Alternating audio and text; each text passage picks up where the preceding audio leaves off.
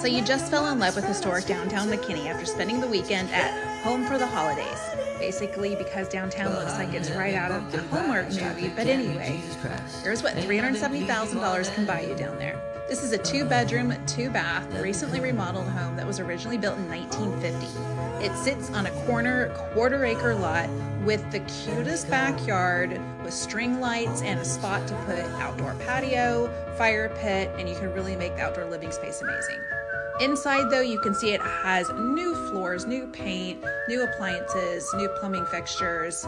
It's been updated. There's also a detached 2-car garage that sits in the back between the main house, there you see it, and in the back of the property. Now, I walked down in the yard and check out this. They made like a custom wind chime set. So cool.